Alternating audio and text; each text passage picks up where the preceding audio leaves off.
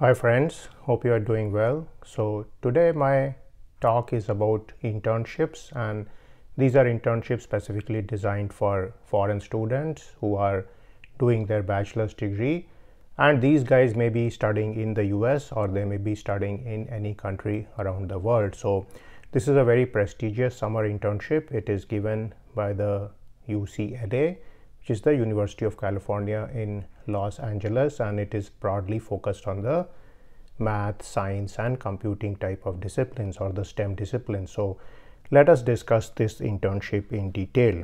So this is known as the RIPS intern program, that is RIPS, and RIPS here stands for Research in Industrial Projects for Students, and this internship is typically held between June and August every year, so it corresponds very nicely with the summer break which you get in most of the colleges. So most of the colleges typically have a spring program, they have a fall program, and the summers are essentially free, and many a time students go home, but during their third year they can easily take an internship here. So this is for students who are slightly senior. Now this program is essentially targeted for undergraduate students in math, computer science, and related disciplines. So I would include engineering here also, and this is essentially coming from industrial and applied mathematics program in the university. Now what you do here is that you work in teams on real world research projects from industry and the government. You have an academic and industry mentor, and you get a research problem, you do the research, you present the results both as a presentation as well as a written document. So if you are somebody who has done a good piece of work here, you may be able to even get a conference paper or sometime a journal paper out of this work. This is a 9-week program which you can use during the summer vacation. So what are the companies which sponsor this program? Some of the companies mentioned here include Google, AMD, IBM, Lawrence Livermore National Lab, and also Roswell Biotech, Meta, and AMD, and Aerospace Corporation. Now the projects typically involved serious math and computer science type of work. So I would assume the word serious means that they are not going to ask you to differentiate x square or sin x, or print programs related to hello world and so on, or convert centigrade to Fahrenheit. They are going to ask you somewhat more tougher work to do. As you can see, the sponsors of this program are some of the national labs and the top companies. So I would suggest that if you are interested in this program, you need to prepare very well by being very thorough in the math and computing domain. So certainly make sure that you take courses in calculus, differential equations, linear algebra, probability and stochastic processes, statistics, and learn 3 computing languages, or maybe 2 of them. For example, if you are in college, you are certainly going to learn MATLAB as part of your regular life, but also make sure that you learn Python and either C++, Java, or Julia. So it's a good idea to have a good repertoire of languages, so that if you are asked to do programming in any one of them, you are quickly able to do that. So this is something to remember.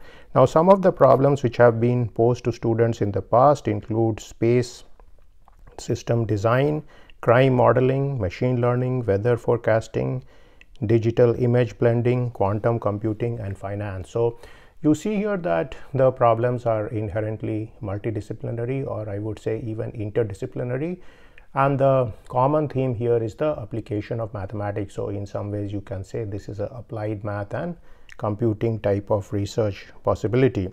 Now let's come to what many of you are really interested in, is what's the benefit. And the benefit is that you get a pretty good stipend of about $4,000 US.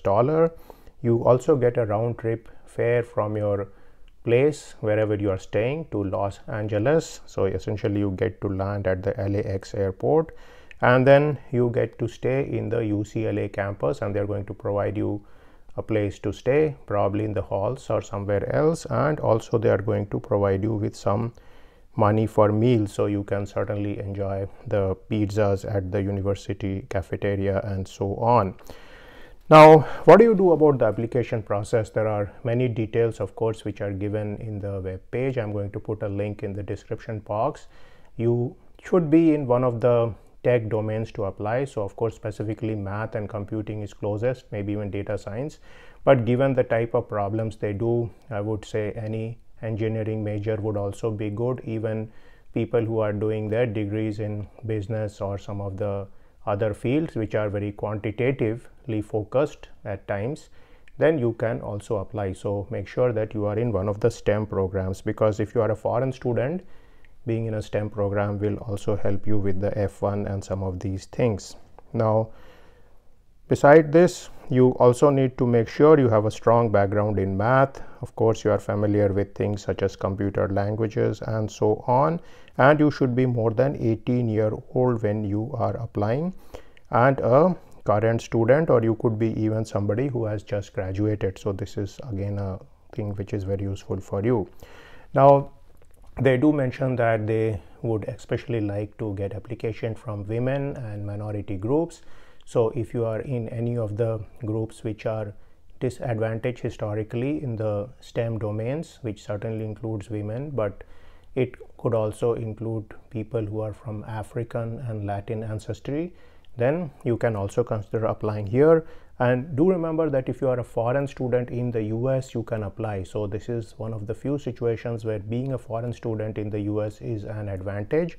And of course, if you are a foreign student abroad, you can also apply. So naturally, if you are a student abroad, you are a foreign student with respect to the US, if we consider the US as the reference frame.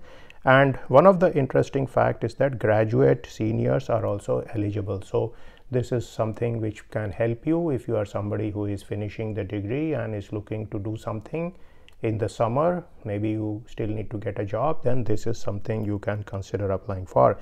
Now, the very fact that they are allowing the foreign students in US to work means that this program is compatible with the F1 practical training program. So the universities will certainly make any documentation necessary which is required for this kind of program. So do keep that in mind.